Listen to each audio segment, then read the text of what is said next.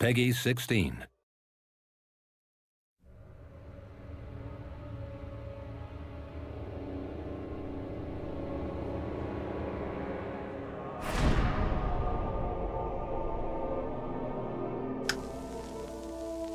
やっぱり最初は音がないままで、作成しているんですが、その子で音がついてきた時のやっぱりリアリティ、あとですね、その盛り上がっていく感じっていうのはやはりこれからサウンドもっと重要になっていくんじゃないかなと思っています。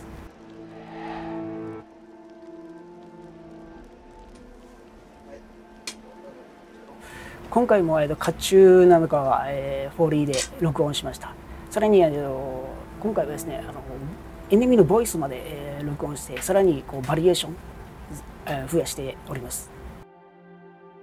フォーリーのスタジオで録音した機材に関しての手に金属類がついたもので、それを動かして録音しましたね。サウンド魔法に関して言えば、今回は派手にさらになっていくので、どんどん派手な部分も音として表現していきたいなと思います。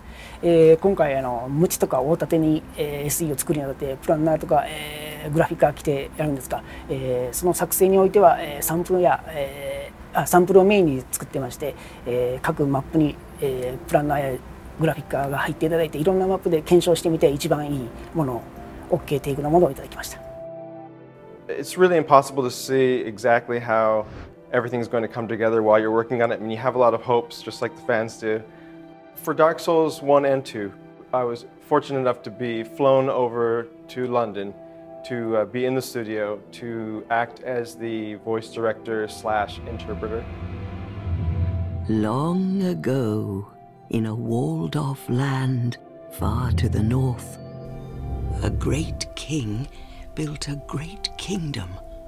I believe they called it Drang Lake.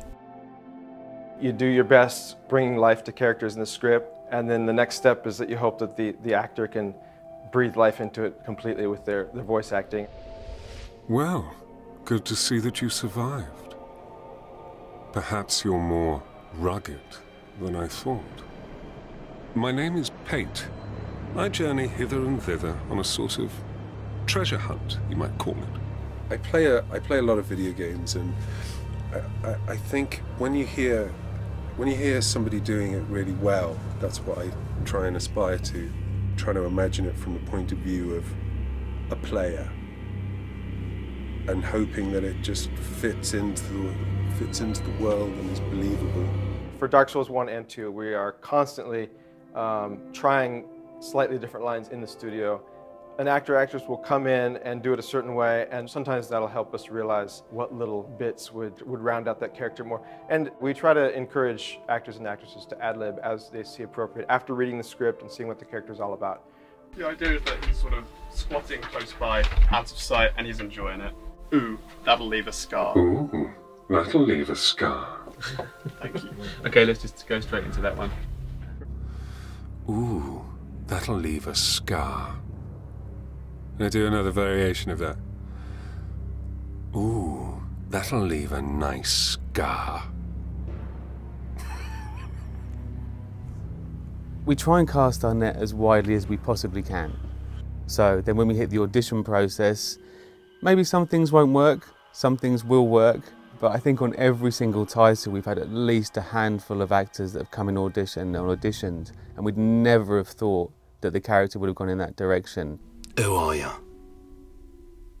I thought you were that bastard for a moment. I played two characters today. I played Creighton and I played Magarold as well, and they're two very, very different characters, and so it's very important never to have that kind of crossover.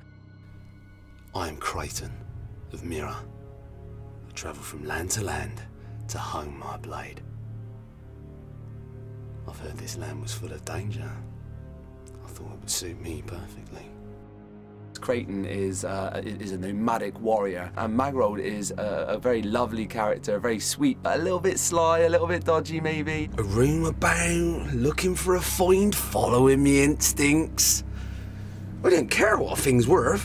What matters is whether it grabs me. Those two characters are so fundamentally different, but you know, still, you have to play your own hero, I think. Every character in this story has a wonderful trajectory and a wonderful character arc, and they're all their own heroes, so it doesn't matter how horrible or how nice they are, in your own head, you've always got to be that character's hero, and that's something I never lose sight of. I think we take everything into account. I mean, we spend a huge amount of time on Dark Souls. It's one of the things that we decided at the very beginning that was really important to us, was that we would try and find, you know, interesting, new, fresh actors, as well as kind of really experienced actors that have been doing it for years. A true monarch is much more than a ruler of men.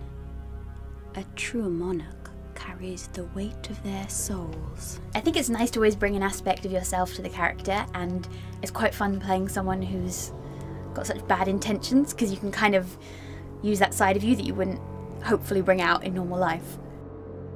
That's how much of a fan I am. I had this t-shirt printed. I've never really worn it. It's like quite a weird t-shirt to wear, you know, especially like to a funeral. But I thought, if there's one chance for me to wear this shirt, then it's today. When I came in wearing the shirt, nobody mentioned it at all. And I thought, oh God, have I made a terrible mistake? And they kind of did at the end. I still think it was a bit of a mistake.